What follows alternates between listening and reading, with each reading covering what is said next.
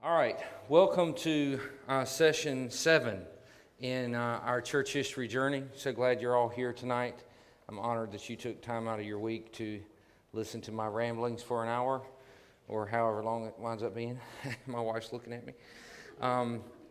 We are learning a lot. We're in some pivotal moments. I have heard from several people that couldn't be here for work obligations and other things. They say they're joining online. I don't believe them, but they might be. If they are, that's great.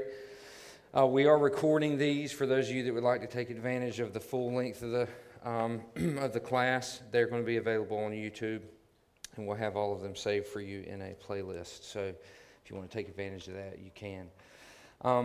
Before we pray, I want to read you something just because of what we're going to talk about tonight. And really for those of you that are new to the study, we're in the middle of the Protestant Reformation. And we kind of kicked off, we did a precursor to the Reformation. Last week we did the first generation reformers with Martin Luther and Ulrich Zwingli, those of you that were there for that. Now we're in what people call the second generation reformers. And I know it's hard to express, but this is the season of church history that greatly shapes your existence today as a Christian. We're going to talk about things that have bearings on your everyday life, or they should at least. And so with that in mind, tonight we're going to specifically talk about one of the main doctrinal issues of the Reformation, which is the doctrine of justification. And while we talk about that, I want you to keep a few verses in mind. I think it's right to read God's Word in general, but when we're talking about church history, if you have a Bible, you can look in Romans 3, 28. I want you to keep this in mind. The whole book of Romans is a book explaining the gospel. And he says in Romans 3, 28, just a quick verse, he's been making this argument, and he gives a summary in verse 28 where he says, "For we hold," talking about him and the apostles, "we hold that one is justified, a person is justified by faith, apart from works of the law." That's a theme that runs through the whole Bible. I want you to wrestle with what that means. A person is justified by faith, apart from works of the law. What does Paul mean? And we could do a study of Romans to work that out. But you can also look over in chapter 5, verse 1. In light of everything he's been arguing and explaining, he says, "Therefore, since we have been believers, since we have been justified by" what? Faith. "We have peace with God through our Lord Jesus Christ. Through him we have also obtained access by faith into this grace in which we stand, and we rejoice in hope of the glory of God." We obtain access to this grace by faith, not by works of the law. We're going to see how those few verses, and really the whole book of Romans and the gospel itself, was at the heart of a lot of the splits that took place in the Reformation. So we're starting tonight in session 7, which we're calling Reformation Contested. Reformation Contested. We're going to talk about Calvin, John Calvin, and the Council of Trent. So we're covering a big swath of time period here, but this is what many people call the second generation of the Reformation. So I always give you a main point. Tonight is this. Despite the clarity of the reformational doctrines as taught by John Calvin and others, Martin Luther and the other reformers, the Roman Catholic Church responded at the Council of Trent by focusing on structural rather than doctrinal problems, entrenching existing errors, and further cementing the differences between Protestantism and Rome. So anybody ever heard of the Council of Trent before? Okay, several. It's a pretty cataclysmic moment in general world history, but specifically in the church history of what we're considering tonight. So a few goals for you, 3 mainly. First of all, We're going to try and introduce John Calvin, the person, the historical figure known as John Calvin, as a humble and patient reformer whose life was subdued to the will of God. We'll spend kind of the first part of our discussion talking about him. He's pretty central to the whole central second generation of reformers. There are other reformers for sure, but historically he's kind of the monolith that emerges, the cataclysmic figure that does so much writing and has a huge impact on Western history. 2, we're going to explain the political and the social turmoil within Europe that caused the delay in calling the Council of Trent until 1546. You'll see why that's important. It took forever to call this thing. We're going to talk about why. And then thirdly and lastly, we're going to elucidate the central doctrinal decisions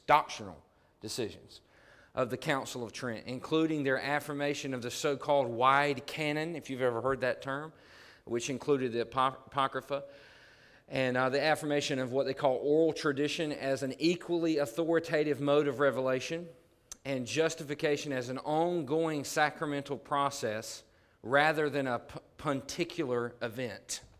I know there's some big words, but everyone stay with me, they're important.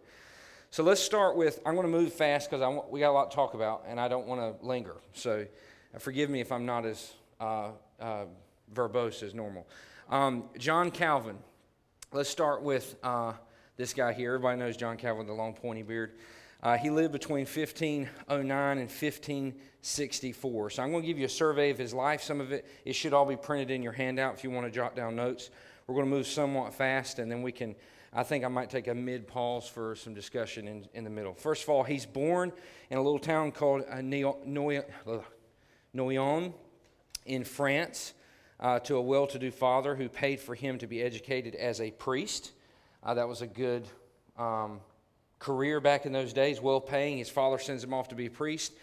He switches degree paths, however, in the middle of his priesthood training in favor of becoming a lawyer. His father actually had a falling out with the local bishop, and they excommunicated him. So he decided, maybe I should be a lawyer instead.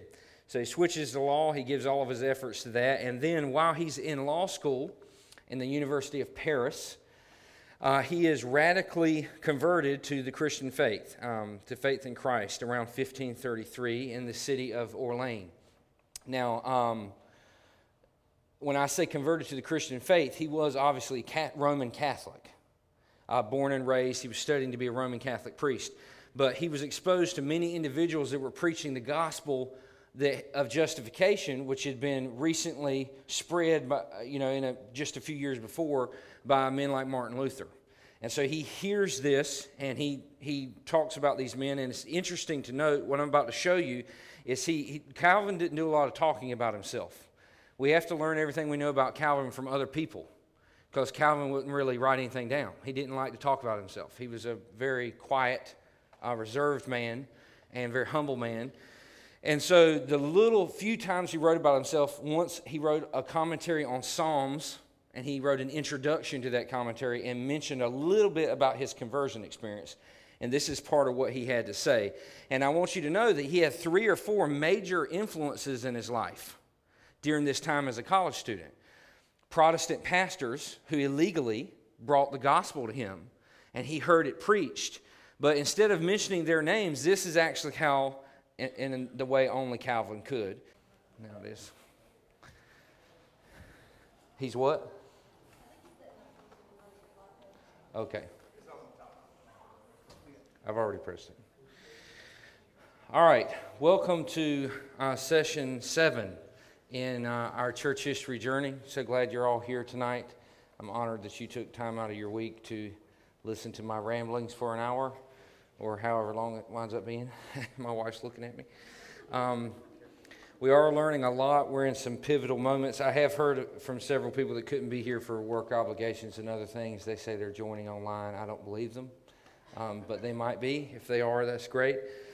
We are recording these for those of you that would like to take advantage of the full length of the class. They're going to be available on YouTube, and we'll have all of them saved for you in a playlist. So if you want to take advantage of that, you can. Before we pray, I want to read you something just because of what we're going to talk about tonight. And really for those of you that are new to the study, We're in the middle of the Protestant Reformation. And we kind of kicked off, we did a precursor to the Reformation. Last week we did the first generation reformers with Martin Luther and Ulrich Zwingli, those of you that were there for that.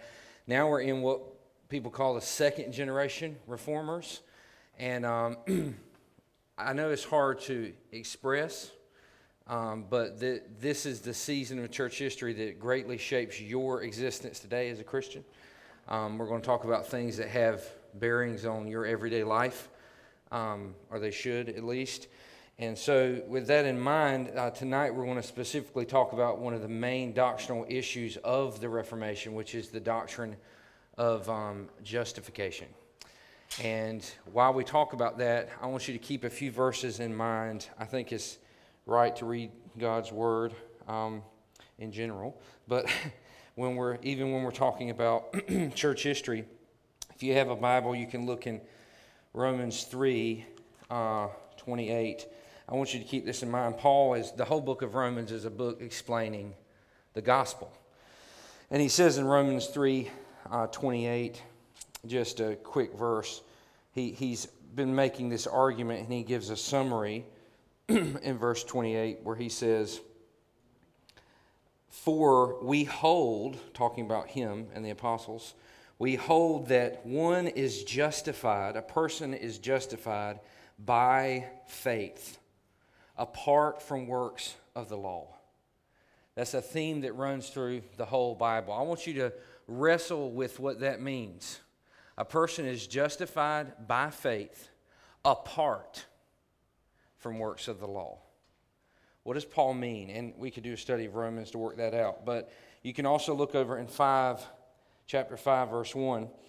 In light of everything he's been arguing and explaining, he says, "Therefore, since we have been believers, since we have been justified by" what?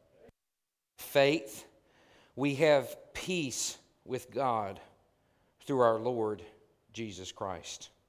Through him we have also obtained access by faith into this grace in which we stand, and we rejoice in hope of the glory of God." We obtain access to this grace by faith, not by works of the law. We're going to see how those few verses, and really the whole book of Romans and the gospel itself, was at the heart of a lot of the splits that took place in the Reformation. So before we begin, let's pray, and then we'll jump in here. Lord, we thank you for your goodness to us in Christ. We pray that you would guide our words tonight and our thoughts as we give them over to you, as we try and think about your church and how you have providentially and sovereignly protected it over the years through all of its turmoil, all of its schism, all of its rebellion and frustration and confusion. We are still here, miraculously, 2,000 years later. We pray that we would cling to the true and historic gospel, and that we would find it in your word. We love you. We pray all this in Christ's name. Amen. So we're starting tonight in session 7, which we're calling Reformation Contested.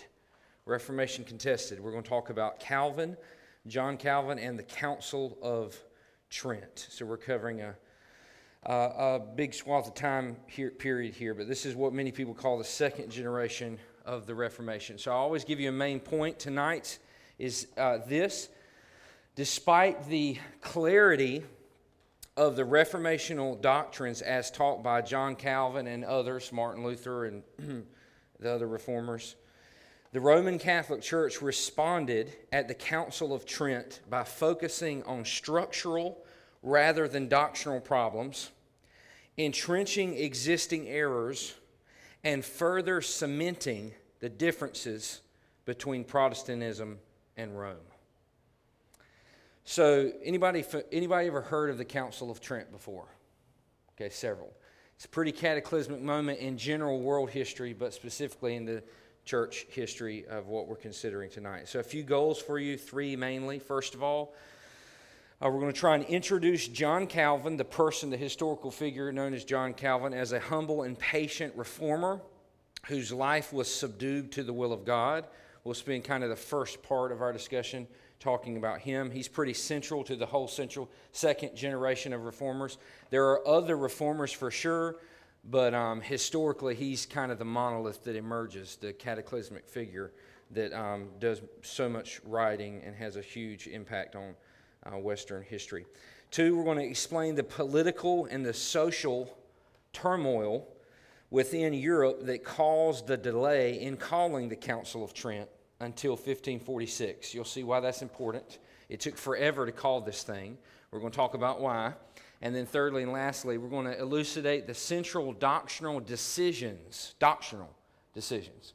of the Council of Trent, including their affirmation of the so-called wide canon, if you've ever heard that term, which included the Apocrypha, and the affirmation of what they call oral tradition as an equally authoritative mode of revelation, and justification as an ongoing sacramental process rather than a punticular event.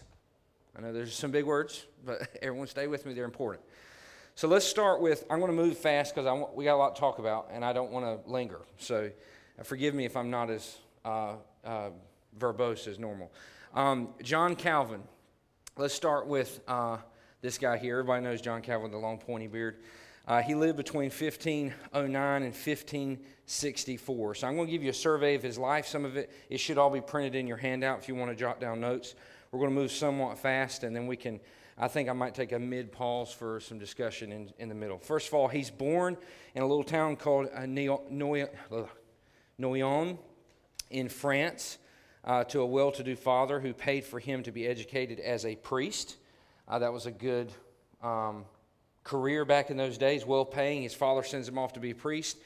He switches degree paths, however, in the middle of his priesthood training in favor of becoming a lawyer. His father actually had a falling out with the local bishop, and they excommunicated him. So he decided, maybe I should be a lawyer instead. So he switches to law. He gives all of his efforts to that. And then while he's in law school in the University of Paris, he is radically converted to the Christian faith, to faith in Christ, around 1533 in the city of Orléans. Now, when I say converted to the Christian faith, he was obviously Roman Catholic. Born and raised, he was studying to be a Roman Catholic priest. But he was exposed to many individuals that were preaching the gospel of justification, which had been recently spread by, just a few years before by men like Martin Luther. And so he hears this, and he talks about these men. And it's interesting to note, what I'm about to show you is Calvin didn't do a lot of talking about himself.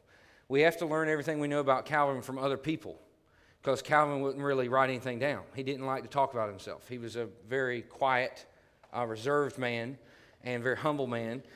And so the few times he wrote about himself, once he wrote a commentary on Psalms, and he wrote an introduction to that commentary and mentioned a little bit about his conversion experience. And this is part of what he had to say. And I want you to know that he had 3 or 4 major influences in his life during this time as a college student. Protestant pastors who illegally brought the gospel to him, and he heard it preached. But instead of mentioning their names, this is actually how, in the way only Calvin could, this is how he describes his conversion. I've got it on the screen for you, and I think it's printed in your handout. He said, "Thus it came to pass that I was put to the study of law." He became a lawyer. "And to this pursuit I endeavored faithfully to apply myself in obedience to the will of my Father. But God, by the secret guidance of his providence, at length gave a different direction to my course. And first, since I was too obstinately devoted to the superstitions of popery to be easily extricated from so profound an abyss of mire." What a way to say something. "God, by a sudden conversion, subdued and brought my mind to a teachable frame, which was more hardened in such matters than might have been expected from one at my early period of life. Having thus received some taste and knowledge of true godliness, I was immediately inflamed with so intense a desire to make progress therein, that although I did not altogether leave off other studies, I yet pursued them with less ardor." So he doesn't mention any of these guys that shared the gospel to him. He doesn't really attribute any of it to them, as John Calvin likes to do. He attributes it all to God. The only person he really names, those men in his life were secondary means, right?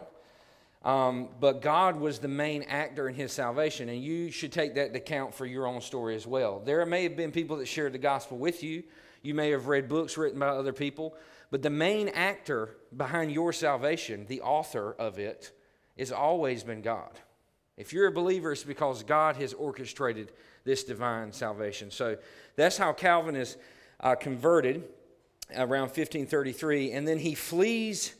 He can't stay in the University of Paris for long. Things get kind of rough, so he flees France and goes to Basel and in Switzerland, and he begins writing a book that most of you might have heard of. This is what he's known for: The Institutes of the Christian Religion. That's the name of the book. Now, the Institutes of the Christian Religion is one of the most famous books in history. Like, if you're required to read things in philosophy or theology, you have to read the Institutes if you're Protestant or not, because it's a huge book. First of all, it's about that thick. I have it in my office.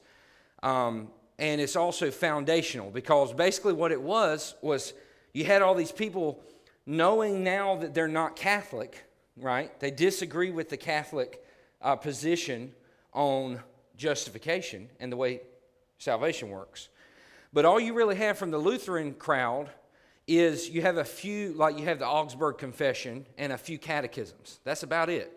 There's a few other things that, Luther had written several books and stuff like that. But there's not a huge body of Protestant writings yet. So everyone in Europe was saying, look, we need somebody to come along and codify and simplify all of these different things down to, well, what is Protestant Christianity? What is historic? What is this Christianity that they're claiming is historic that connects back to its early roots? And that basically was what John Calvin gave himself over to in writing the Institutes. That's what that means. It could be also called the doctrines of the Christian religion, the Institutes of the Christian religion. What does the Christian religion believe? And it's really a systematic theology. It's just an explaining of the basics. And I encourage you to read it. It's a slow read at times. You got to kind of work through it. And he wrote it over like a 40-year period. So it wasn't just wrote it overnight. But he started his first edition. He released at the age of 26. He's converted at 25. So 26, he's already writing this massive book. Well, immediately overnight, it makes him pretty well known in really all of Europe, but especially the Protestant world. And so he writes that book at 26. Casually, he's traveling. He has to stop one night to spend one night, is all he planned. Just spend one night in a little town called Geneva. Anybody been to Geneva? Me and my wife have, It's a beautiful city if you ever get to go. But Geneva, Switzerland, you might know it for the Geneva Convention. Geneva, Switzerland is kind of a symbol of modern peace. It's where world leaders meet and stuff like that. Geneva was a smaller city in his day, obviously, but it became more and more important, as you'll see, largely from his own influence. But he stops in this little town called Geneva, only going to stay the night, and he's compelled to minister there by this man named William Farel. Now, Farel is a reformer like Calvin, but Farel is much older than Calvin, and Farel is like a fire and brimstone type of guy, and I mean that in the best possible sense. He was excited, charismatic, well-spoken, energized type of guy. And he had a passion for Geneva. Well, if you know anything about Calvin, Calvin was small, frail, shy, highly anxious, and his stomach easily irritated. Like, he's a very fragile dude. Like, he's very, very shy. He's nothing like Farel. Okay, two totally different personalities. But one thing Calvin is he was an intellect. He was an academician. Like, he was brilliant. And Farel saw these talents in Calvin, and he really wanted Calvin to stay in Geneva and help the Protestants reform Geneva. And it's interesting to note that Calvin says, well, that's not my interest. I don't feel like I'm really a pastor or theologian or anything. I really want to go up in the mountains. And he just wants to give himself to theology and just write books and just basically become a nerd for a living, okay? Become a professor for a living. Which, there's an appeal to that, by the way. But Farel, this charismatic figure, stops Calvin, and he gets so irate that Calvin will not listen to him. He actually, he tells Calvin that I will pray that God himself will curse you and all of your endeavors, every book you write, if you do not stay here and help Christ Church here in Geneva. And Calvin records that he was so shocked and so overcome by the passion of this man, Farel, that Calvin agrees. He decides to stay and assist Farel and assist the Protestant church in Geneva, who had just recently ejected their Catholic bishop and had decided to be Protestant. And so he decides to stay. Sadly, things don't go super well. There's some victories, but if you've been in the work of reform at all, if you've ever preached the gospel to lost people or to people that, especially people that think they're Christian, and they're not really, you're starting to learn they don't really have a lot of clarity on the gospel, and you're trying to bring the gospel into their life, it can stir waters. It can create problems. Well, it happens with Farel and Calvin. They are actually exiled from Geneva over some church governance issues. Now, you're like, church governance issues, that sounds boring. Well, it's actually pretty fascinating. They started reading the Bible. Y'all remember that's a new thing for the Reformation. And they started reading the Bible, and at that time, all the cities in Switzerland were independent city-states called cantons. And the canton of Geneva, the city-state of Geneva, had a city council, was how it was ruled. And that city council had taken on itself, when they expelled the bishop, they had taken on themselves the right to excommunicate people from the church. So it would be like our city council in Greenville having the right to excommunicate one of y'all from Emmanuel. It's just like completely disconnected, right? But because in order to be basically a citizen in Geneva, because it was a Christian city, you had to have membership in a church. And the state church, they were going to kick you out. There was a marriage of church and state. Remember, that's how it worked in that time. And Calvin comes along, and Farel, and they're like, this is a problem. We can't function as pastors if we have people in our congregation who are sleeping around on their wives or abusing their children, and yet they're coming to the table, and we can't excommunicate them. We can't tell them they can't come. We can't church discipline them because y'all have to church discipline them. And guess what? The city council ain't going to church discipline the millionaire that pays his taxes, okay? So they ran into this problem. They said, look, we got to have, and to their credit, Farel, remember I said, was boisterous and loud. He was a little more pushy, and Calvin wanted to kind of take it a little slower, and they pushed it a little too fast, a little too quick, and so the Geneva Council voted to exile them. And they kick them out of the city. So they're sent away, sent off into exile, and they move to the city of Strasbourg and learn under a man named Martin Bucer. Now, Martin Bucer is a huge figure. I'd encourage you to read a biography on him, but he basically mentors Calvin as a young man. So Calvin might have been a little, this is how he describes his conversion. I've got it on the screen for you, and I think it's printed in your handout. He said, thus it came to pass that I was put to the study of law. He became a lawyer. And to this pursuit I endeavored faithfully to apply myself in obedience to the will of my Father. But God, by the secret guidance of his providence, at length gave a different direction to my course. And first, since I was too obstinately devoted to the superstitions of popery to be easily extricated from so profound an abyss of mire. What a way to say something. God, by a sudden conversion, subdued and brought my mind to a teachable frame, which was more hardened in such matters than might have been expected from one at my early period of life.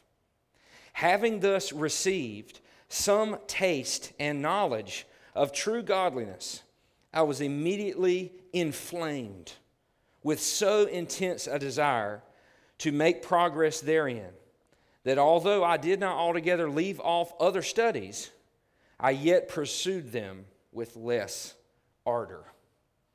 So he doesn't mention any of these guys that shared the gospel to him. He doesn't really attribute any of it to them, as John Calvin likes to do. He attributes it all to God. The only person he really names Those men in his life were secondary means, right? But God was the main actor in his salvation, and you should take that into account for your own story as well. There may have been people that shared the gospel with you. You may have read books written by other people, but the main actor behind your salvation, the author of it, has always been God.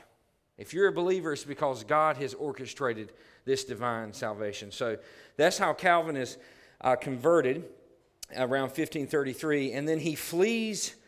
He can't stay in the University of Paris for long. Things get kind of rough, so he flees France and goes to Basel and in Switzerland, and he begins writing a book that most of you might have heard of. This is what he's known for, The Institutes of the Christian Religion. That's the name of the book. Now, The Institutes of the Christian Religion is one of the most famous books in history. Like, if you're required to read things in philosophy or theology, you have to read the Institutes if you're Protestant or not, because it's a huge book. First of all, it's about that thick. I have it in my office. And it's also foundational, because basically what it was you had all these people knowing now that they're not Catholic, right? They disagree with the Catholic position on justification and the way salvation works. But all you really have from the Lutheran crowd is you have a few, like you have the Augsburg Confession and a few catechisms. That's about it. There's a few other things that, Luther had written several books and stuff like that. But there's not a huge body of Protestant writings yet. So everyone in Europe was saying, look, we need somebody to come along and codify and simplify all of these different things down to, well, what is Protestant Christianity? What is historic? What is this Christianity that they're claiming is historic that connects back to its early roots? And that basically was what John Calvin gave himself over to in writing the Institutes. That's what that means. It could be also called the doctrines of the Christian religion, the Institutes of the Christian religion. What does the Christian religion believe? And it's really a systematic theology. It's just an explaining of the basics. And I encourage you to read it. It's a slow read at times. You got to kind of work through it. And he wrote it over like a 40-year period. So it wasn't just wrote it overnight. But he started his first edition he released at the age of 26. He's converted at 25. So 26, he's already writing this massive book. Well, immediately overnight, it makes him pretty well known in really all of Europe, but especially the Protestant world. And so he writes that book at 26. Casually, he's traveling. He has to stop one night to spend one night, is all he planned. Just spend one night in a little town called Geneva. Anybody been to Geneva? Me and my wife have, It's a beautiful city if you ever get to go. But Geneva, Switzerland, you might know it for the Geneva Convention. Geneva, Switzerland is kind of a symbol of modern peace. It's where world leaders meet and stuff like that. Geneva was a smaller city in his day, obviously, but it became more and more important, as you'll see, largely from his own influence. But he stops in this little town called Geneva, only going to stay the night, and he's compelled to minister there by this man named William Farel. Now, Farel is a reformer like Calvin, but Farel is much older than Calvin, and Farel is like a fire and brimstone type of guy, and I mean that in the best possible sense. He was excited, charismatic, well-spoken, energized type of guy. And he had a passion for Geneva. Well, if you know anything about Calvin, Calvin was small, frail, shy, highly anxious, and his stomach easily irritated. Like, he's a very fragile dude. Like, he's very, very shy. He's nothing like Farel. Okay, two totally different personalities.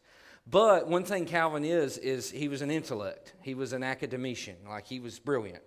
And Farel saw these talents in Calvin, and he really wanted Calvin to stay in Geneva and help the Protestants reform Geneva. And it's interesting to note that Calvin says, well, that's not my interest. I don't feel like I'm really a pastor or theologian or anything. I really want to go up in the mountains. And he just wants to give himself to theology and just write books and just basically become a nerd for a living, okay? Become a professor for a living. Which, there's an appeal to that, by the way. But Farel, this charismatic figure, stops Calvin, and he gets so irate that Calvin will not listen to him. He actually, he tells Calvin that I will pray that God himself will curse you and all of your endeavors every book you write if you do not stay here and help Christ Church here in Geneva. And Calvin records that he was so shocked and so overcome by the passion of this man, Farel, that Calvin agrees. He decides to stay and assist Farel and assist the Protestant church in Geneva, who had just recently ejected their Catholic bishop and had decided to be Protestant. And so he decides to stay. Sadly, things don't go super well. There's some victories, but if you've been in the work of reform at all, if you've ever preached the gospel to lost people or to people that, especially people that think they're Christian, and they're not really, you're starting to learn they don't really have a lot of clarity on the gospel, and you're trying to bring the gospel into their life, it can stir waters. It can create problems. Well, it happens with Farel and Calvin. They are actually exiled from Geneva over some church governance issues. Now, you're like, church governance issues, that sounds boring. Well, it's actually pretty fascinating. They started reading the Bible. Y'all remember that's a new thing for the Reformation. And they started reading the Bible, and at that time, all the cities in Switzerland were independent city-states called cantons. And the canton of Geneva, the city-state of Geneva, had a city council, was how it was ruled. And that city council had taken on itself, when they expelled the bishop, they had taken on themselves the right to excommunicate people from the church.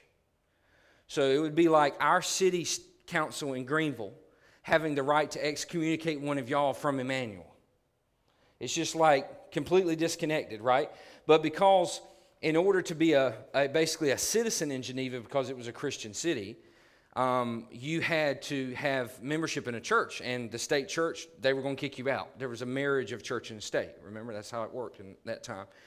And Calvin comes along, and Farel, and they're like, this is a problem. We can't function as pastors if we have people in our congregation who are sleeping around on their wives or abusing their children, and yet they're coming to the table, and we can't excommunicate them. We can't tell them they can't come. We can't church discipline them because y'all have to church discipline them. And guess what? The city council ain't going to church discipline the millionaire that pays his taxes, okay? So they ran into this problem. They said, look, we got to have, and to their credit, Farel, remember I said, was boisterous and loud.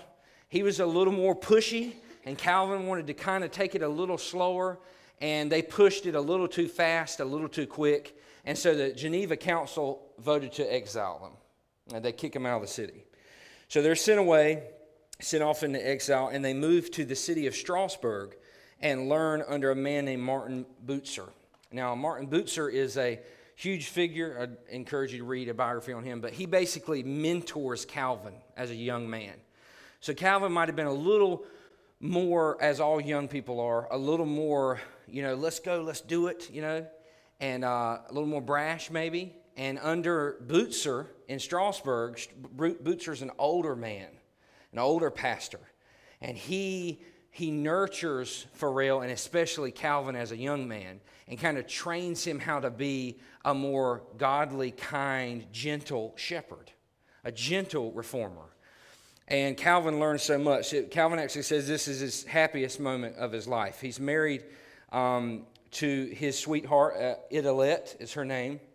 He never really wanted to get married, and then he randomly found Idelette, and they fell in love, and they got married. And they had a baby. It's sad that they only had one baby. He was a son, and he died at 21 days old. He didn't live very long. And then Idelette dies a few years afterwards, and Calvin is widowed at the age of 40, a young man. It absolutely wrecked his life.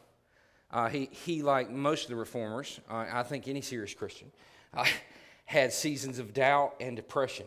And a lot of modern thinkers think he struggled with crippling anxiety.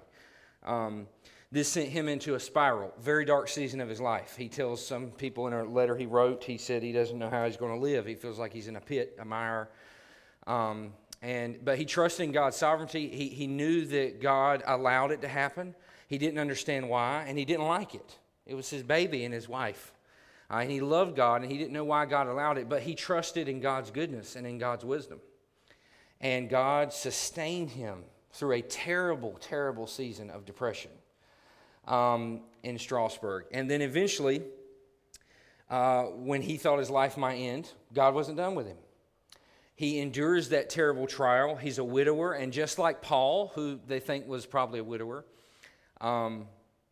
Paul was able to give himself completely to the work of the gospel, the gift of singleness, right? It was the same for Calvin. Calvin's now single. He's a brilliant intellect. He's a great academician. He's a good writer. So now he's single and he has no child. He pours himself into the work of the ministry. And it's sad to note that a lot of his critics of the day, especially his Roman Catholic critics, mocked him for being childless and for God letting his wife die. They used that as a suggestion that God didn't approve of his ministry and that God was judging him. And he was made fun of. He was a slight man. He was very small, very thin, very fragile.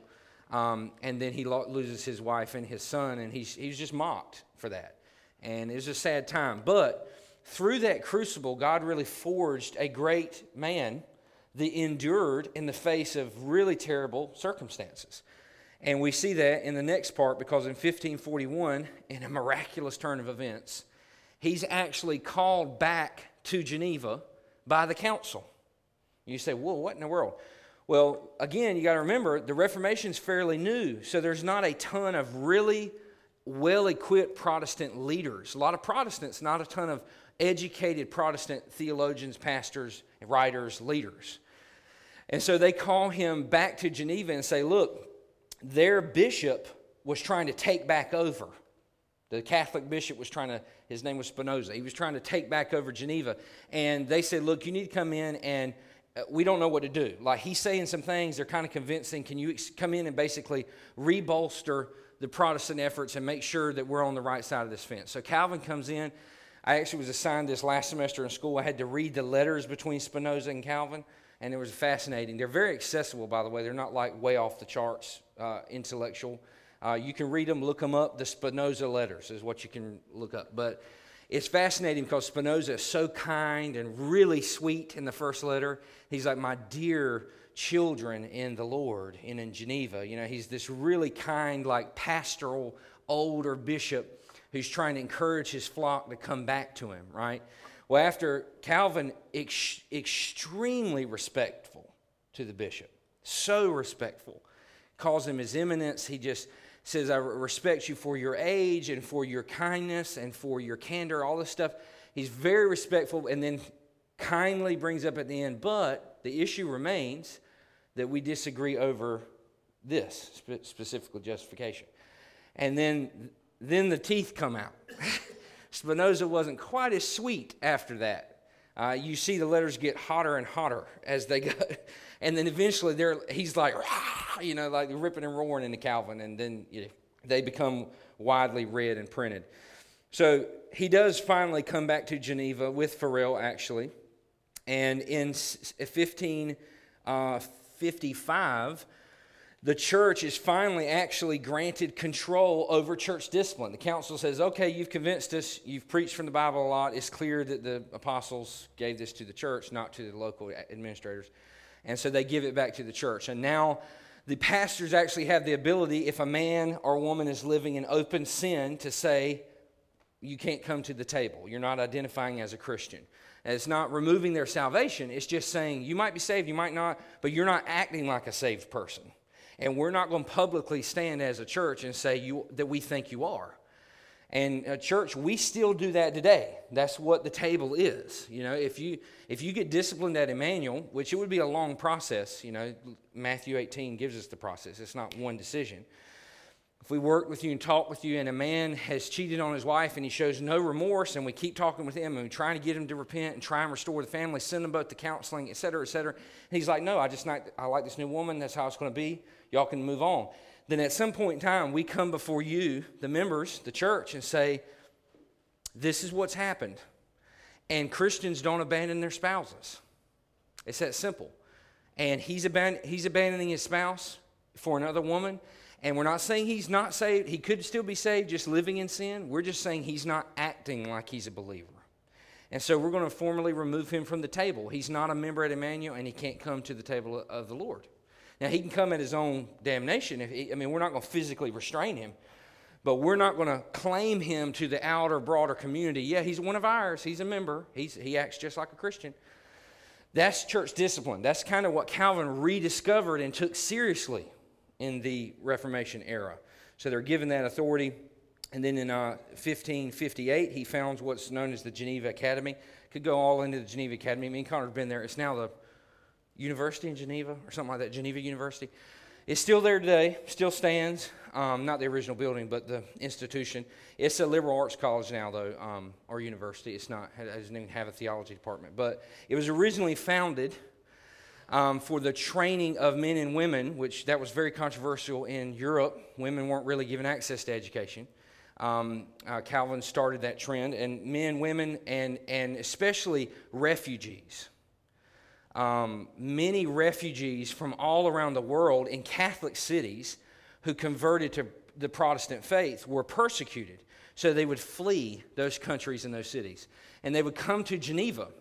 And Geneva would grow and swell in population all the time because of these refugees. And while they were in Geneva, one of the things they could do in Geneva is attend the Geneva Academy. And they could get training in the gospel and theology. And then they would go back out to their surrounding countries and cities. And this is a huge way that the Reformation spreads in the second generation, because Lutheranism largely remained inside of Germany. It really didn't have a missionary element until almost 200-300 years later. It mainly stayed inside of Germany. But the Reformed branch of Protestantism, it really explodes out of Geneva. And many branches trace their heritage today, literally on the continent of Europe, all the way back to an original Genevan church. Many of your grandparents might actually have a very old copy of a Geneva Bible. I don't know if you've ever heard that, but you can find some really old translations. There was a translation translated and printed in Geneva, and it's called the Geneva Bible. It was the Bible that the Pilgrims on the Mayflower read when they founded our country, that the early part of the Puritans read. And many people, even today, in the older generations, will keep a Geneva Bible. Some family Bibles are Geneva Bibles. And so that's how much influence the Geneva Academy and that really whole movement had. And then in 1559, finally, 1559, y'all, he completes the Institutes of the Christian Religion. And it's like I said, it's this thick. You should read it. Read one little piece. You can read it almost devotionally because it's just topical. He takes doctrines one at a time and just lay it by your bedside, read little nuggets of it. So you won't understand everything. I don't, but you'll understand a lot. It's really good. And then he actually dies on May 27th, 1564, at a very young age 55. Most people think from tuberculosis. And he is buried by his own insistence in a plain wooden coffin and in an unmarked grave. He did not want people to make a monument or anything of him like they had other people in the past, even Martin Luther. And so he insisted that he be put in a plain wooden coffin that would decay over time, no vault or anything, and in an unmarked grave. When me and Connor were actually there, I Googled and tried to find his grave. I didn't know this. And I'm looking around, and, there's all these different spots around Geneva. It's like grave of Jean Calvin, and that's all over Geneva. I'm like, how many graves does he have? I look it up, and those are all speculated spots that he might be buried, but no one knows because he has no headstone. He refused to be marked, and he didn't want any type of pilgrimage or anything. So he dies much like he lived, a quiet, humble man who gave himself largely to his books and the church and his pastoral work. So that's kind of part one, John Calvin. We're going to obviously have question times at the end. The second part of tonight is the Council of Trent, and it's a little heavier. Before we go on, I don't want to get lost in the weeds. Anybody got maybe I misspoke or something. Anybody got a simple question about the first half, the John Calvin half? Anybody, a curiosity or anything you want to ask? I wanted to open it up for questions because it's kind of hard to remember everything at the end. Anybody? Okay, cool. All right, we're going to move on to the second half of tonight, and that is the famous, or the infamous, you might call, Council of Trent. There's a painting of what the council looked like. And it lasted a very long time, as you can see, 1545 to 1563. So this council met on and off for 18 years. 3 different popes, 2 different Holy Roman emperors, hundreds of different cardinals and bishops. It was a long-running process. Just to give you some Trent statistics before we dive into the doctrine, it's called by the Catholics an ecumenical church council because they call all their councils that. And you know what ecumenical means? It means the whole church gathers, you know. It's everything but an ecumenical council, okay? There were no Reformed invited, there were no Lutherans invited, and there were no Greek Orthodox Christians invited. So all the other major branches of Christianity weren't allowed to come. So it was just Roman Catholics. And then out of that, 70% of the bishops present were Italians. So it wasn't even ethnically diverse like the Roman Catholic Church is. It was mostly Italian, 70%. And the most shocking statistic, out of the over 700 bishops that existed at this time in the Catholic Church, the first meeting that was kicked off, the Council of Trent, was opened with 15 bishops. 15 out of 700. Over the next few meetings, it grew into the 20s, 30s, sometimes 40s. The only true largely attended session was the last session, which had 200 bishops present. Still, out of 700. Not even a third of the Roman Catholic Church itself was even represented at this ecumenical council. It's supposed to be a council where the whole church gathers, like the Council of Nicaea and the Council of Chalcedon and all those historic councils we discussed, where the whole church gathers, like the apostles did, and prays together, and the Holy Spirit falls upon the bishops, and decisions are made. Well, it's also interesting to note that one bishop there said, in the past, the Holy Spirit fell upon the bishops and decisions were made.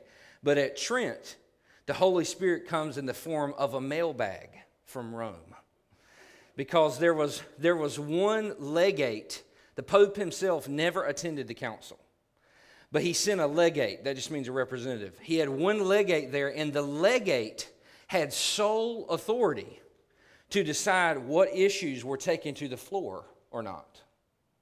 So the Pope, in the form of a mailbag, would mail his legate and inform him what issues to bring to the floor. No other bishops were allowed to speak. And in the whole history of the church, that's never happened. Any bishop, if you're a bishop, can bring anything to the floor to discuss. Because again, you got to remember the theology here. We have evolved into this season where Rome is the dominant church and its bishop is the dominant bishop. The Pope is the infallible head of the church. And you see that played out all through Trent. So we're going to look at Trent in detail. We could spend forever about it, but I want to start with a simple question. Why, you see that first date, 1545, okay? Anybody remember when Luther nailed the 95 Theses, what year? 1517, okay? So the Protestant Reformation got rolling in 1517. In 1520, Luther is declared a heretic and is excommunicated from the church. Trent meets in 1545. It took them a while, didn't it? So I think a good first question is, why did it take the Roman Catholic Church so long to respond to the Reformation? And there's many answers to this question. The Catholic Church wasn't as organized as it needed to be at this period of time. A lot of corruption. It's also the medieval world, or semi-medieval and Renaissance. Things move slower, right? Everything moves slower, literally. I mean, if you want to communicate with someone, you got to send somebody on a donkey to go communicate. But the main reasons are this thing, I'm going to kind of title it, you'll see it on your paper, the dangerous game of counsel is what one pope called it. Why did it take so long for the Catholic Church to call a council to deal with all this Reformation stuff? Well, one pope and the popes had this saying, and they called it the dangerous game of councils. I can't remember which pope actually said it, but it was kind of a lingo that popes didn't like councils.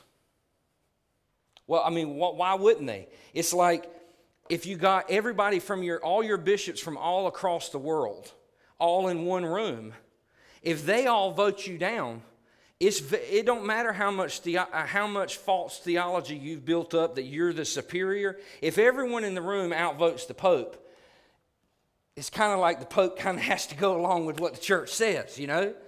And that is easier to do from a distance on a throne than it is to do in a room on a throne, right?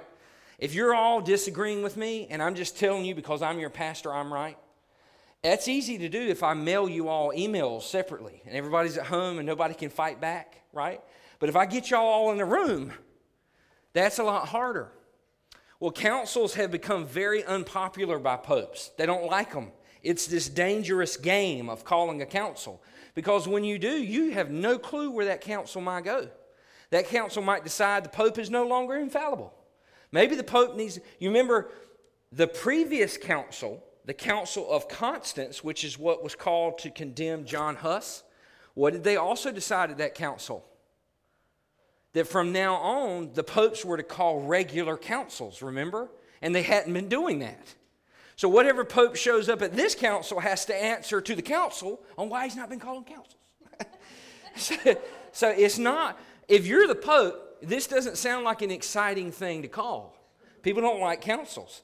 So he's going to do everything he can not to call one. There's other few things at play which I know are going to completely inspire you.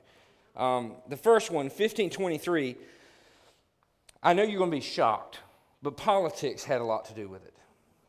European politics. In 1523, the Holy Roman, actually German, remember, the Holy Roman Empire was neither holy nor Roman. But it was called that because they would march down to Rome and get crowned by the Pope. But it was a German empire largely.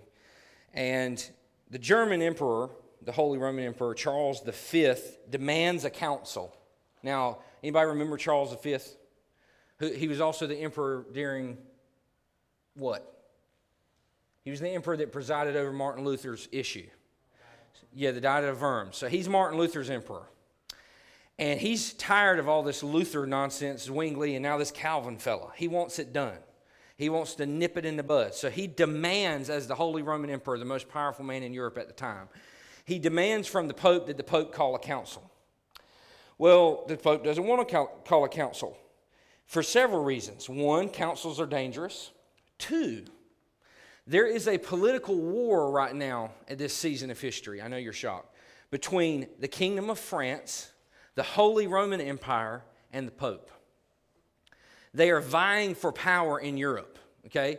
The Holy Roman Empire currently is the dominant force and has been for a while. But France is a large chunk of area, and France is beginning to develop the early forms of a national identity. And they don't really like being ruled by this Holy Roman Emperor dude. And the French kings have this long history of ruling France. So they're beginning to develop independence, and they kind of want to push the Holy Roman Emperor out. They're all Catholic. And then you got down in Italy, you got the Pope, who has been on this tirade for centuries now of wanting to basically rule a Catholic empire. So you got the Pope wanting more independence from the Holy Roman Emperor, because Germany, is right above Italy. And you got France wanting to fight. So you got these three people fighting: France, the Holy Roman Emperor, and the Pope. So why do you think is another reason that the Pope doesn't want to call a council? Well, it's actually because he is scared of strengthening Charles' power by subduing the Protestant problem. Think about it. Charles can't raise all of his full strength because half his princes are now Lutherans. And they ain't going to come fight for him if he doesn't give them their independence to believe what they want to believe. So he's dealing with this Protestant problem, so he can't raise large sections of his Germanic states. He can't raise armies from them because they won't send him armies because he hasn't given them freedom yet. So what does that do? That splits the Holy Roman Empire. It makes the emperor weak. And the Pope likes that because he can push his boundaries a little further up into Germany. Right now, the Holy Roman Empire rules all the way into what's called Lombardia, which was the top part of Italy, not far at all from Rome.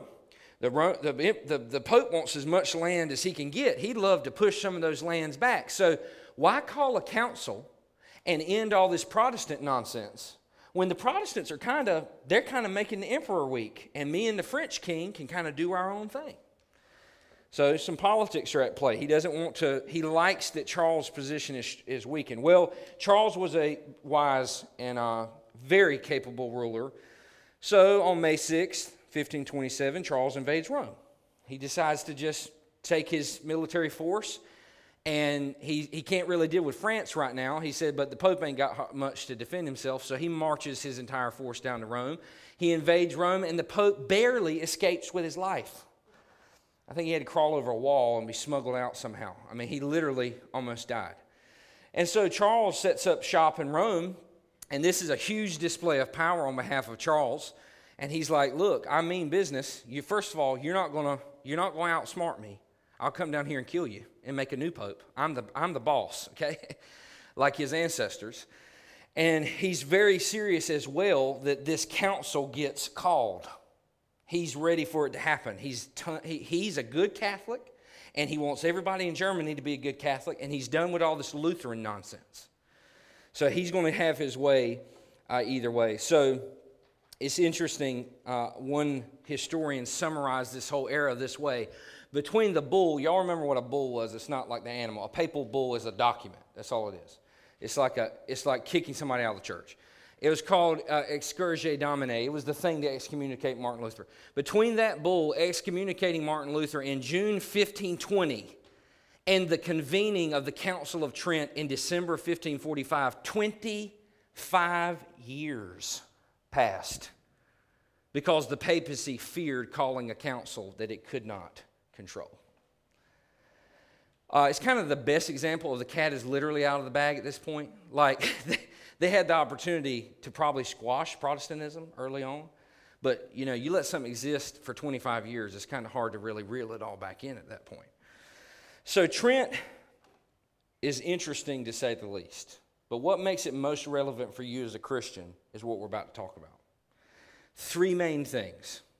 They dealt with three main things. Now, if you read, don't ever read Trent because talk about boring. I actually had to read it parts of it last semester. It's like page upon page upon page upon page of things you can't half understand, and it's kind of written that way on purpose. There's doctrinal statements and then what they call canons, which are like shortened versions of the doctrinal statement. So a doctrinal statement literally might be that long, and half of it might be one sentence. They do comma, comma, comma, colon, comma, comma, comma. And I'm like, good night. And so you're following logic upon logic upon logic. You can't hardly understand it. And then you get to a summary, and the summary is about as bad. So when you weed through it all and you do the hard work of really trying to understand what they were talking about, three main things emerge at Trent. And we're going to talk about them. First of all, structural reform. They're going to rearrange the Catholic Church some. That's one of the main things. Second of all, the doctrine of Scripture. And third of all, the doctrine of justification. Don't let those slip your mind. That is Trent, okay? That is the things that should be of interest to you as a Protestant. Is structural reforms are important, but especially these two main doctrines. They're going to further articulate what is still today the modern, current, binding position of the Roman Catholic Church on these two doctrines to this day. Now, Vatican II added things and softened a lot of language back in the 70s. Was it the 70s? But they didn't recant Trent, because that would be admitting that they're fallible. So they left Trent in place. So Trent is still binding even today. So keep those three in mind. Let's look at those. Number one, the structural reforms. So, as you remember, The church is very corrupt at this time, right? Everyone knows that. Simony, anybody know what simony is?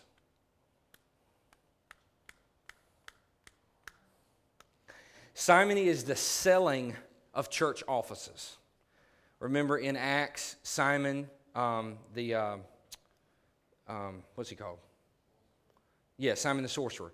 Simon the sorcerer is getting money to do miracles and stuff like that. It was named after him. It's called simony. It's the selling of church offices. Simony was rampant, and bishops at this point in time were rarely in their parishes. So you could literally buy a bishopric. If you're wealthy enough and you wanted some passive income, you could get out a loan and buy a bishopric. And you didn't even have to live in your bishopric. You could buy the bishopric of Louisiana and stay here in North Carolina. But because you owned a bunch of land as the bishop, you received passive income from your lands in Louisiana. So the best way to be wealthy was to get enough loans or have enough collateral to buy a bunch of bishoprics. And then you could retire. Sounds great, doesn't it? This was rampant in this day and time. Well, even the Catholics, when they all got together, realized, okay, this is ridiculous. Like, the whole world is making fun of us. Like, Jesus would never sell a position in the church. The apostles would never sell a position in the church. So they obviously decide that this is an issue. Another thing, immorality among the clergy was commonplace. It wasn't rare, it was commonplace. Most bishops had some children in the community. Everyone knew they were their children. Do you know who you know who had the most? I think there was one pope who had like 15 children from 6 different women. It was something ridiculous. The popes had more progeny than like some of the nobles in the area. The popes would assign their children to bishoprics. I mean, it's messed up stuff. And they would just get, absolution for their sins. So this immorality was normal. It's like if you're a bishop, you're supposed to take a vow of celibacy, but everybody really knows, you can't really do that. So you can't marry, but you can have a concubine. You can have some side action, It's ridiculous. We laugh at it now, but it was normal in that day and time. So I know you're going to be shocked, but the reformers obviously railed all this stuff against the Catholic Church. Well, when the Catholic Church meets at Trent, they decide that they're going to vigorously reject these practices, and they sought to bring the church in line. So the church, this is a positive of Trent. Post-Trent, the Catholic Church to about the modern era, the Catholic Church becomes extremely strict on some of these rules. Extremely strict. They're like, look, if we're going to take vows of poverty and vows of celibacy, it all falls apart if we don't keep the vows. Everybody just makes fun of us. We're a bunch of idiots. We don't look like Christians. We don't seem like we follow Jesus. It's all corrupt. So nobody disputes that the Catholic Church was a poo show in medieval Europe. Nobody disputes that, not even Catholics. This is a Catholic historian, John O'Malley. He says the heart of Tridentine reform, Tridentine means Trent. The heart of Tridentine reform was basically to get bishops and pastors back home to do their job. Like the real core of Trent, and you'll see it in the canons, is they're like, look, if we're going to be Christians, Catholics, good Catholics, we're going to have to actually obey the rules. If you're a bishop and you never come to your bishopric, you ain't going to be a bishop anymore. You're required to come to your bishopric and check on every one of your priests that you have there, and at some point you have to see and be proximity with every one of your parishioners. So this is going to majorly change the Catholic Church. You got guys living in other countries, they can't do that anymore. They got to be at their bishoprics. Immorality got really strict. You can be defrocked now if you're caught having a concubine or having illegitimate children. So Rome cranks down the dial, and they are going to stand up against all of this debauchery. So we can actually, as Protestants, we can celebrate this part of Trent. At least they're trying to step up to what they claim. And I would say we have seen reforms in our own lifetime in the Catholic Church. Remember all the sex scandals of the priesthood in America, right? We've seen the current pope finally take some aggressive stances on those things. We can celebrate stuff like that when they actually finally step up and put an end to something terrible that they've been doing. It's the same with Trent.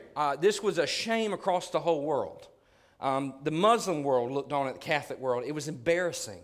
I mean, the Muslim world wasn't perfect. They had their own issues, but they were largely more devout than your average European Catholic. And so this is a positive that Trent is going to change some of the structural and moral things about the Catholic Church. And look, if it stopped there, and that was the only thing that the Reformers had a problem with was all the debauchery, then this would have been a huge win. And we might all still be one church. It would be great. But sadly, it didn't stop there. Let's look at number 2. The doctrine of Scripture. The doctrine of Scripture. They talk about this extensively. Let's talk first about Scripture and authority. Anybody ever heard of the Apocrypha? Okay. The Apocrypha is a set of books that was penned in between Malachi and Matthew, the intermediary period of the Testaments. It was penned by everybody from people like rabbis, devout sects of Jews like the Maccabees. They pen these and collect these documents.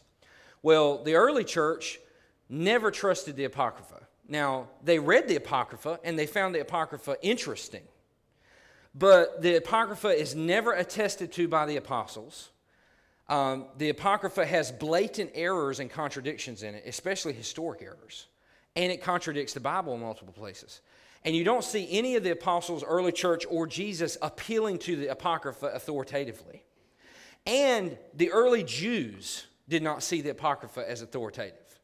When they translated the Septuagint, they did not translate the Apocrypha. It was translated completely separately. So the Jews didn't see it as Scripture, Jesus didn't see it as Scripture, the apostles didn't see it as Scripture, and the early church didn't see it as Scripture. Well, as you can imagine, over the thousands of years, a lot of these stray random doctrines that the Catholic Church had developed, for instance, like purgatory, has some things that you might could hint at being true from some apocryphal sources. Well, now all of a sudden, the Catholic Church has a vested interest in making the Apocrypha the same level as Scripture. So they actually do that. The Apocrypha is added at the Council of Trent as authoritative along with Scripture due to its connection with purgatory and other beliefs. Now, I would tell you, I don't think the Apocrypha is secretly satanic, okay? You can read the Apocrypha. But you just need to know that we ain't got a clue 100% who wrote it. There's a few of them we do know who wrote. But it's just like any old book you'd read. They're interesting. We actually have some modern hymns that are based on one section of the Apocrypha, out of the Maccabees. There's some beautiful stuff where they're just people praying to the Lord and writing it down. But there's also the Book of Enoch. Very weird book. Very strange book. Not entirely sure who wrote it, right? Where it came from, how old it is. And all of these things kind of converge to just make it pretty clear that this isn't inspired Holy Scripture. These are extra books, apocryphal as books. And so the Council of Trent seems to think that it would be an advantage for the Roman Catholic Church to now officially put the Apocrypha on the same level as Scripture. Now, you got to get how crazy this is. This is in 15-something, okay? So they're deciding all these years later, against all the early church councils that never voted on this. None of the early church canon was never, ever apocryphal.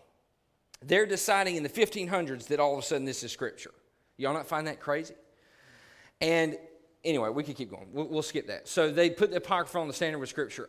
Scripture and what they called unwritten traditions. That's a fancy way of saying something interesting. It's a fancy way of saying stuff we made up. Okay? Unwritten traditions, the Reformers had an issue with all these things that have made their way into the church. Okay, you have Lent. You have the church calendar. In Lent, you can't eat sausages or meat. You got to genderflect, and you've got to do the sign of the cross. You got to touch and kiss the doorway a certain way. You got to bow before the priest. You got to look up at the tabernacle, and you got to genderflect it before you go and sit down. All these things that have evolved. And they were just, I don't think they were wicked. They were just little additions over time. Addition. You know the sign of the cross? What's wrong with that? It just makes the shape of the cross. Let's just do that. The early church kind of did that to identify themselves in secret. We'll adopt that. And look, not very evil, but Now you have to do it, right? Well, then there's another thing added, and another thing, and another thing, and another thing. And now half y'all could go to a Catholic Mass and not know what in the heck is going on. You wouldn't have a clue, because you have to have a whole separate education to even know what anything means. And it's fascinating. Like, some of it's interesting. Like, my aunt's Catholic, and she walked me through what everything means. I'm like, good glory, how do y'all remember all this stuff? You know, that means this, and this means that, and that means this, and blah, blah, blah. It's this tradition, these unwritten traditions, because none of this stuff is in the Bible. None of this stuff is written by the apostles. So many of the traditions and practices of Catholicism are now claimed under this banner of oral traditions as passed down, get this, Trent claims, by Christ and the apostles themselves. I'm going to read you a section from Trent. Look at this. These truths concerning the gospel and rules are contained in the written books, okay, that's the Bible, and in the unwritten traditions, which received by the apostles from the mouth of Christ himself, or from the apostle themselves, the Holy Ghost dictating, have come down to us, transmitted as it were from hand to hand. Since God is the author of both testaments, also he is the author of the traditions, whether they relate to faith or to morals, as having been dictated either orally by Christ or by the Holy Ghost and preserved in the Catholic Church in unbroken succession. So what are they doing? They're writing themselves a blank check here. Anything the Catholic Church decides is a tradition has been passed down orally by Christ and the apostles. Although everyone, including all the people in the room, know that's bogus. Because you can go back in history, and half the stuff they're doing in medieval Europe at the time in their liturgies, they didn't do 800 years before, and 800 years before that, even less. All the way to today. The stuff you do in Catholic worship today would be so different than what they did in the 1500s. It constantly grows. But because Trent claims that it is all passed down by the Holy Ghost, preserved in the Catholic Church in unbroken succession, the Catholic Church now gets to decide what is on the same par as Scripture. So Scripture is great. Now the Apocrypha is great. It's inspired by God. And now you got to realize this is in the 1500s. No council has ever said anything like this before now. But now in the 1500 years after the apostles have died, they say that the Holy Ghost itself undergirds the decisions of the Catholic Church and makes them infallible. So all the Orthodox, poor fellas, they're gone. They're just, the Orthodox, they're out, a whole branch of Christianity. And all the Protestants are out. So the only branch that is the true, guided by the Holy Spirit, passed down by the apostles branch, is the Roman Catholic branch of Christianity. So that's Scripture. Let's look, lastly, tonight at justification. The most important one. Everyone breathe. Re-engage your brains. This is definitely the most important part. The doctrine of justification. I would rather you disagree about 1,000 other things than get this confused. Because this is either saving or not saving stuff. So let's look at the doctrine of justification. Sadly, Trent confuses and misunderstands the Protestant view of justification. There are sections, if you go read Trent, for those of you that are really bored, if you go read parts of Trent, there's parts of it that will sound very Protestant. You're like, oh, that seems good. You'll read other parts that, oh, they get us. Then you'll read other parts and you're like, that's not what we mean by that. Wait a second. What? You almost feel at times befuddled. Because you'll read it and go, maybe this writer is really intelligent and has a deeper understanding of Protestantism than I do as a Protestant. And I want to tell you, that's not true. You need to realize, first of all, we're talking about 20 bishops sitting in a room writing this stuff.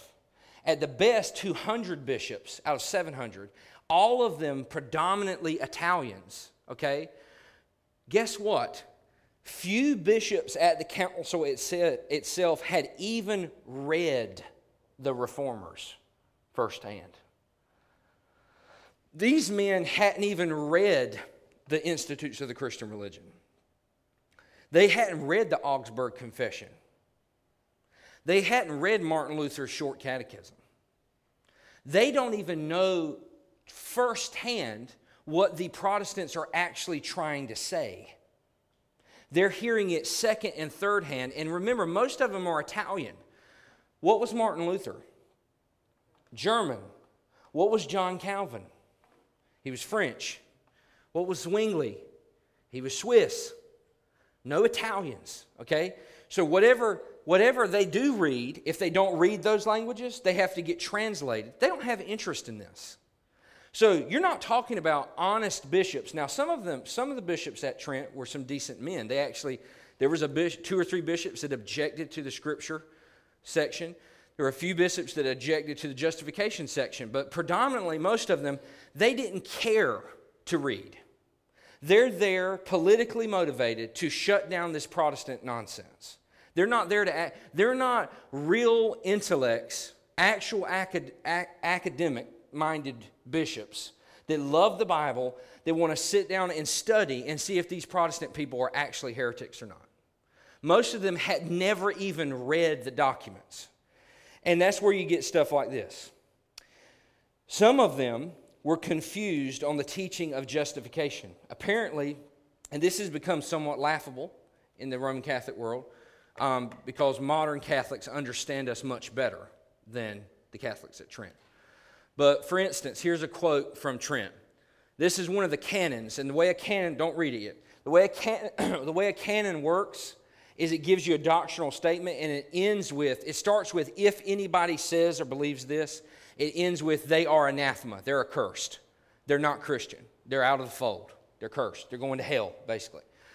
And that's how, this is one of those canons. Tell me if this makes sense to you as a Protestant. If anyone saith that a man is truly absolved from his sins and justified because that he assuredly believed himself absolved and justified, or that no one is truly justified but he who believes himself justified, let him be anathema. So what they're saying is, if you believe that you're justified based off how much you believe in the fact that you're justified, that's anathema. Well, is that what Protestantism is? Do we stand around and preach about the harder you believe it, the more saved you are? That's how you get saved. You have to be 100% convinced that you're justified. And when you are, then you're justified. It's nonsense. Like, we don't even believe that. Well, they had misconstrued the idea of faith and the emphasis the Reformers put on faith, with it sounding like an action, a thing that you are putting all your confidence in, knowing that you, and look, you might have heard some of this language today. Have you ever heard knowing that you know that you know that you know that you know? You know, I heard that growing up. That's the idea that what faith really is 100% surety. It's not what is our faith actually in? Is it in the strength of our faith, church? It's in the object of our faith and His strength. And who's that? Jesus. Our faith is not in our faith. My faith's pretty weak, and it ebbs and flows. Our faith, the apostles themselves said, we believe, but help our unbelief. We've got some unbelief still. So you're not saved by the strength of your faith. And so guess what? You can agree with this. Any idiot that says the strength of how much you believe you're justified and saved is what makes you justified and saved is nonsense. And it's not the Protestant position. It just goes, later on, historians look at this, and it goes to show you how disconnected the Catholic world was. The elite Italian Catholic world from the Protestant world. They weren't reading that stuff. They were in their own country, their own area, doing their own thing, their own politics. They weren't really interested in understanding John Calvin, in understanding Martin Luther, in understanding Zwingli. They were more interested in their own thing. So they misunderstand us majorly. And then they understand us in the second part and majorly disagree. This is the sad part. I'm actually more comfortable with the misunderstanding, because I can come to a Catholic and say, which they don't believe this now, they've cleared a lot of this up, but you can come to a Tridentine Catholic and say, hey, you really missed the boat here. That's not what I meant by what I say when I'm talking about faith, okay? But this second part is the sadder part. It's the part where we truly actually disagree. So, question. What causes justification? Let me put it to it this way. Is the cause of justification faith or the sacraments? What is another way of saying it, what is the ground of your confidence that you are in Christ? What is the foundation? When you go and search for confidence that you're saved, that you're regenerate, that you're going to be, like we read at the beginning of our lesson tonight, that you're going to be saved from the wrath of God. What is the grounds of that confidence? Is it the strength of your faith like we just discussed? No, that's going to be very depressing, because sometimes you'll have strong faith, sometimes you'll have weak faith. Is it the sacraments?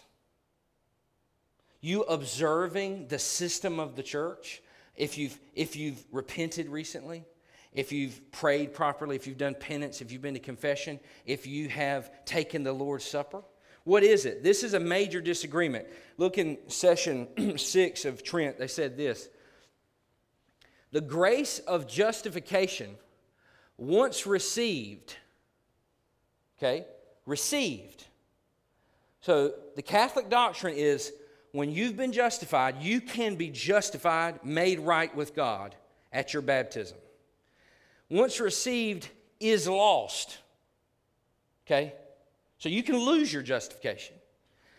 It's lost not only by apostasy, which is walking away and saying you don't believe anymore, by which faith itself is lost. They don't have faith anymore. But also by any other, y'all ever heard this before, mortal sins? This has been preached for a while in the Catholic communion, but never codified by a council as Catholic doctrine, that there are venial and mortal sins. Y'all know what a venial and mortal sin is? Venial sins are everyday sins you can commit and still go to heaven. They're little sins, like Jesse's saying. You might have to say a rosary or do a few things, go to church, and it'll wipe out those sins. But mortal sins are sins that can actually send you to hell. So the Catholic system works like this. You get saved at your baptism. You place faith in Christ, and they take it very literally what the apostle says, that you have to be baptized. Baptized and believe and be saved. So we would say, obviously, the connection to Christ there is the belief. The baptism is a command. And you should be baptized, by the way. I would never advise you not to be baptized, because you're disobeying Christ's actual command. But that's not the salvific element. You're baptized and you believe, because Christ is the one that saves. So in the Catholic communion, when you are claim faith and baptized, then in that moment there's a literal washing away of all your sins. You have no more sins. You have a blank slate before God. But here's the problem. Every time you then sin, you mar your record before God in the Catholic system. So, and on that scale, there are little sins that they call venial sins, that when you commit them, like you might have cussed at the dude that cut you off. That's a venial sin. You said a bad word. Jesse does those a lot. No, you do a venial, a little sin, just kind of you told a white lie at work, okay? You fibbed on a this or that. You took a piece of candy from the dollar store. Those are little sins, okay? And the way you make those right, they're on your record, and they interfere with you and God. But all you really need to do is tell a priest and maybe pray the rosary, go to church a few times, and that kind of wipes that away again, and you get what's called absolution. You ever got absolution, Jesse? You ever had absolution? They absolve you. They tell you that you're forgiven. So you get absolution, and then you're good. But there are some sins that are so bad that when you commit them, you actually lose your standing as justified before the Father. Your salvation's gone. They include murder, adultery. What are the other ones? Can't remember. There's seven deadly sins, right? What are the venial sins? I can't remember. There's several of them. I think there's 6 or 7. But basically, it's a sin that the second you commit it, you have now so marred your relationship between God. If you don't go and do absolution, or you do confession, absolution, penance, you got to do whatever the Catholic priest tells you to make it right, which if you commit something like adultery, it can be a lot. And then you can be restored and absolved. Then, if you don't do that and you die, you go to hell. Did y'all hear what I just said? Like, that's not good news. Where is your confidence in that? And what do you do with Jesus' view of morality with that? When he says to hate someone is to murder them. You ever got angry and hated someone for a flicker in your heart? Well, you're a murderer, according to Jesus. That means you're disconnected from the Father, and you got to do a lot to get things right, because if you die, you're going to hell if you're a Catholic. So they developed this, and they codify this at Trent. Any mortal sin, though faith is not lost. So you might still believe in God, but because you've committed a mortal sin, you have to go through the process to be made right, or if you die, you go to hell. So you can die as a Catholic. This is why, y'all ever heard anybody grow up hearing, it's a general myth in the West, that suicide is like the ultimate sin. If you commit suicide, you go to hell. Do y'all know where that came from? It came from medieval Catholic theology. That's literally where it came from. Because what is one of the mortal sins? Murder. What is suicide? It's the murder of yourself. You're murdering yourself. You're taking a life. So if you die in the act of murdering, you don't have any chance to restore it through penance. And so you go to hell. No room for error there. No room for being sick or depressed or any of those things. If you commit suicide, you go to hell. That's where this came from. It's a mortal sin. And this is all codified for the first time at Trent. So our last slide, I almost didn't put this in here because I don't want you to get lost in the weeds. But I think it's helpful because it really highlights the main departure. And look, I'm going to be honest with you. What I'm about to talk about, it's a little weird. I don't really get it. I don't know what the Catholic connection with the sacraments is and their obsession with it. I don't know. But in this era, Aristotle developed a way, it's called causality. It's a way to evaluate things based off multiple causes. Don't get lost in that. It's the way ancients thought about stuff, okay? I'm going to give you a graph, and we're going to compare Aristotle. They did this in this day and time. John Calvin did one, and Trent did one. They did this comparison between what Trent taught and what Calvin and the Protestants taught, okay? This is what I'm telling you about causality. Aristotle called it the final cause, the efficient cause, the material cause, and the instrumental cause. I know you're thinking like, what? To put it simple, it's like the goal of something, the source of something, the substance of that something, and the means by which that substance is given, okay? It'll make sense as we talk. So they did this in this era on the doctrine of justification. So this is what Trent taught was the goal of justification, the source of justification, the substance of justification, and the means, the way it is transferred. And this is what Calvin taught. Now, I want you to compare these with me. So the first one, what's the final end goal, the final cause, the ultimate cause of why justification exists? Well, Trent says the glory of God and of Christ.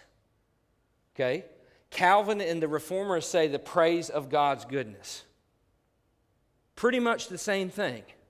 We agree there, right?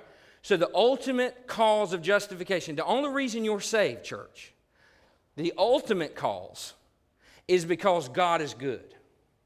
And the Catholics believe that.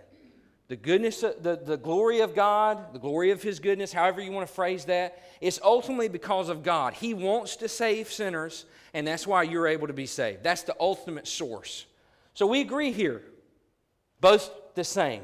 Next, what Aristotle called the efficient cause, the source. Where does it really come from? The ability to justify someone. What's its source? What does it flow out of? At Trent, they said the God of mercy. His abundant mercy is why He can justify sinners.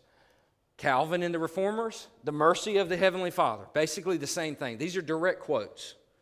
So we got agreement here again. Where does our justification flow from? It's from God's abundant mercy. The source is that God has so much mercy to give you and me. He's just got oceans of it, and that's how He can justify terrible sinners. So we agree there. The next one he called material cause, or the substance. What is it actually? So this is where it comes from. What is the substance of it? What's the way it's accomplished? Okay? Trent said, our Lord Jesus Christ. He's the thing that accomplishes your justification. He's the way. So it's from God's goodness and flows out of His mercy, but the thing that does it is Jesus and His work. What does Calvin and the Reformers say? The mercy of the Heavenly Father. Basically the same thing. I skipped. Christ and His obedience. These are basically the same thing. So far, we agree. Trent agrees with and then you get to this one. What is the means? Because Jesus is not here. The substance is not here currently. He left. He's gone. So what's the modern means right now, in this moment? How do you access that justification? And the two answers are so polar opposite, it's insane. At Trent, it's the sacrament of baptism. And for Calvin and the Reformers, it's through faith. Faith is the thing that binds us to Christ, who came flowing out of God's mercy for His ultimate glory. So we agree on all this. But the actual the means of grace itself is, for the Protestant, faith alone. It's faith. It's the fact that what I read at the beginning tonight. Why did I start that way? What does he say? Romans 3:28. He says, "For we, him and the apostles, hold that one is justified by faith, not apart from works of the law." It's pretty straightforward. The apostles taught that we're justified through faith, through our trust in what God has done in Christ. And Tridentine theology, Catholic theology, said ultimately your access point into that justification are the sacraments of the church. You have to be baptized. You have to be in good standing so you can regularly take the supper. You have to have absolution and confession, and you have to do penance. And if you don't do those things consistently and regularly, then you will die outside of the faith. How do you even know if you're being what does a good Catholic even mean? I go to Mass once a week, and how often do you do penance? What I'm trying to get you to see is there's no security in any of that. There's no security. Did you find, don't speak, but did you find it secure when you were a Catholic, Jesse? Did you feel secure? We have two very prominent Catholics who used to be Catholic. If you ever have Catholic siblings, there's no security and safety and comfort in the Catholic sacerdotal system. Because you're on this journey of if you're close to God or far from God, or close to God or far from God.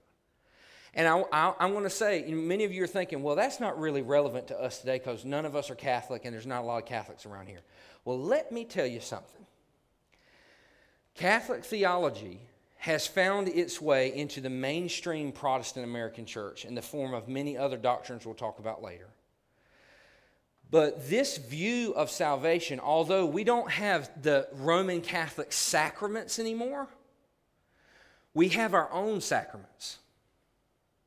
I was raised in a culture where you get saved and you're right with God, and if you sin, oh, you're not so right with God. And now I've got to do some things to make sure me and God are okay. So I'm going to read my Bible today, pray a little bit, go to church youth group, knock on some doors, go to choir, and then, oh, I sinned again back down here, disrespected my mom, now I'm really bad, and then I'll pray some, we just didn't have great sacraments. Our sacraments were basically prayer, Bible reading, youth camp, choir, church attendance on Sunday. You know, that's about it. Patch the pirate little icons, Awana, whatever. And then we had adult versions of that too. How much money you gave to the church, how involved your family was at church. We do this as humans. It's not a Catholic. You don't need to be busting on the Catholics. This is human theology. It's not really just Catholic theology. You think that God is like you, that there's this ebb and flow of His love for you, and that He sees you some ways sometimes when you offend Him and other ways at other times, and there's this back and forth. But what the reformers rediscovered was that if we're justified through faith, then and His righteousness is imputed, what they called it was a forensic declaration. So it's not a process like the Catholics said, that you can go in and out of. You have to work with grace along this journey, and then hopefully one day you'll be saved. In the Reformation, they discovered that it's not a process. Justification is an event. It's a moment. It is a forensic, which means legal. It's a legal binding declaration that you are now seen in God's court as Jesus is seen. And Jesus on the cross is now seen as you are seen. And all of your sins, past, present, and future, are washed away under the tidal wave of the blood of the Lamb. And they're gone. And you go, I know some of you, I can see it in your eyes. I feel the same way. That sounds just, maybe the Catholics felt this way in the Middle Ages. That just sounds a little too good to be true. That sounds like so mind-blowing that a God could do something like that. And the question is always what they asked Paul. Well, then, does it matter? We can just live however we want, right? Well, no, that's not the point. It's the radicalness of that love. That God doesn't come to you and require you to work to Him. He actually works infinitely downwards to you. And He takes all the costs on Himself, not you. It is the radicalness of that love that invades the human heart and changes you. And you actually start loving God and loving others. And then the external things begin to change. But see, Protestantism, I hope you're realizing it. I hope that we're getting somewhere with this. Protestantism is really beginning to be almost an entirely different type of religion than Catholicism. They have very similar names, a lot of overlap, and I would even say with post-Vatican II, we have a little bit more in common than we did in this era, just a little, like a hair more. But they're really two different ways of seeing God and two different ways of seeing you. And that in no way, I'm probably the most pro-Catholic Protestant you'll meet. I like Catholic people. I love Catholics. I have family that's Catholic. I think it's very culturally cool. You know, I like to see all the stuff and the beautiful cathedrals and the art. I think that's great. But the good news is that you don't have to live under that burden of that sacerdotal system, not knowing where you are on the spectrum with God. You can know in faith that you're completely restored to the Father because Jesus Christ, your elder brother, has stood in on your behalf. And at the end of the day, this is what the Reformation is actually about. We can get over all the other stuff you argue about. We can even get over if you like the Apocrypha or not. But we can't move beyond this justification issue. Because those are really two ways of saving someone. They're either saved through faith and then changed by sanctification, which is a work of the Spirit. Or they are saved and then maintain their salvation by cooperating with the Holy Spirit on this journey, this sacerdotal, sacramental journey. It's two views of salvation.